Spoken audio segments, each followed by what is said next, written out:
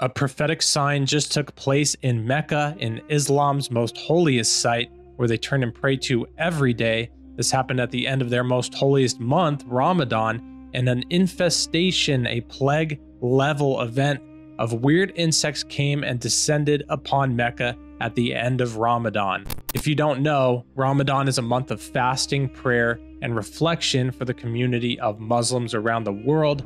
They abstain from eating, drinking, smoking, anything that's impure or excessive from dawn until sunset. It's one of the 5 pillars of Islam. Of course, at this time, at Islam's most holiest site in the entire world, at Mecca, where they've got the Kaaba, there's plenty of people there to celebrate and partake in Ramadan. Mecca is in the western region of Saudi Arabia. It's Islam's most holiest site. It's got the Kaaba there, the classic symbol everyone knows of the big black square that all the Muslims walk around in a circle. It's a square stone building in the center of the great mosque there at Mecca. The site is the most holiest site to Muslims, and it's towards this which they must face when they're praying. It stands on the site of a pre-Islamic shrine said to have been built by Abraham, and a sacred black stone is set in the southeastern corner. The black stone is of some controversy. It's said to have been placed there by Muhammad, but the theory's been debated. Some claim that this is actually a meteorite. Now, in Islam, as well as in Christianity, of course, in Judaism, and also in Buddhism, plague infestation levels of bugs, of locust-type bugs or grasshoppers, whatever it may be, is a sign of judgment from God normally. We know this most classically because of the plagues of Egypt, the 10 plagues that God brought upon the Pharaoh through Moses right before the Exodus out of Egypt towards Israel. In Exodus 10:3-4, it mentions this plague of the locusts, and it says, "So Moses and Aaron came into Pharaoh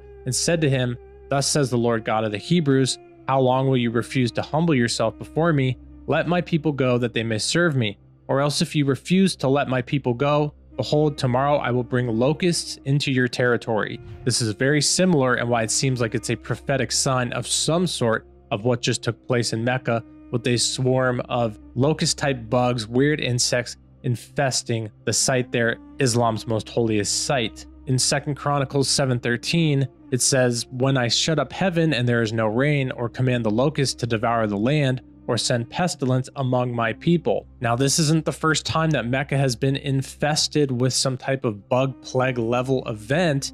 Just a couple years ago in 2019, locusts actually infested the site. Here's a video from January 14th, 2019. It says a swarm of what appears to be locusts descend in a flurry on the Grand Mosque in Mecca, Saudi Arabia. The authorities say 138 responders were dispatched to eliminate the plague. And just like in 2 Chronicles there, it talks about God controlling the locusts and that he also controls the rain. And on April 10th, 2023, at Mecca, same site there, they experienced extreme heavy rainfall while all the pilgrims were there for Ramadan. Another verse where we're told in the Bible that God controls the animals is in Job 12:7-10. It says, "But now ask the beasts, and they will teach you, and the birds of the air, and they will tell you, or speak to the earth, and it will teach you, and the fish of the sea will explain to you. Who among all these does not know that the hand of the Lord has done this? In whose hand is the life of every living thing and the breath of all mankind?" God, of course, is the one who's in control of all of these events that take place, especially the natural events. So when we see such things as like locust infestations or bug infestations, it should really make one question what's going on at that site. Now, interesting to note about that holy site there at Mecca and the Kaaba, that according to Hadith Islam traditions passed down, what they believe to be inspiration from God, it says that that site will be destroyed once in the last of days, towards the day of resurrection, as they call it. And it says that until the Gog and Magog are let past their barrier, it's reported that someone from Ethiopia will come in, will destroy Kaaba and take its treasure. And this is what Islam teaches. They believe Jesus, of course, to only be a prophet. They don't believe that he is the Son of God, but they say that Jesus will lead an army of 700 and 800 Muslim soldiers and march to fight this person.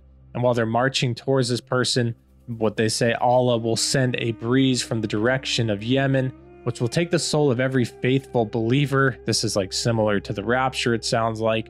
only of the worst of the people will be left, and they will begin to copulate like animals. At that time, the hour of resurrection will be very close. Here, once again, you can see, just like time and time again, like I demonstrated in many videos, that the Quran has very similar teachings to the Bible. The Bible was written hundreds and thousands of years before the Quran, and so we have these strange instances where we have connections in the Quran that sounds like it's just taken from a biblical story, like Gog and Magog, or Jesus coming back, and then all these souls being taken. It's just, you can really tell that it's like something from the biblical text moved in a weird way and then written in the Quran.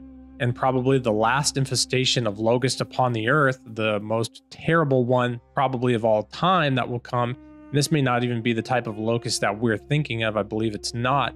But this is in Revelation 9, and it says, "And he opened the bottomless pit, and smoke arose out of the pit like smoke of a great furnace.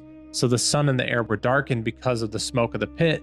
Then out of the smoke locusts came upon the earth, and to them was given power as the scorpions of the earth have power. They were commanded not to harm the grass of the earth, or any green thing, or any tree, but only those men who do not have the seal of God on their foreheads." So that will definitely be a swarm of locusts that will be a sign of judgment, just like they really all are. But according to Islam, even though in Islam locusts are a sign of judgment, what do they make of this? Because of course they're not going to say that Allah sent a sign of judgment on Mecca.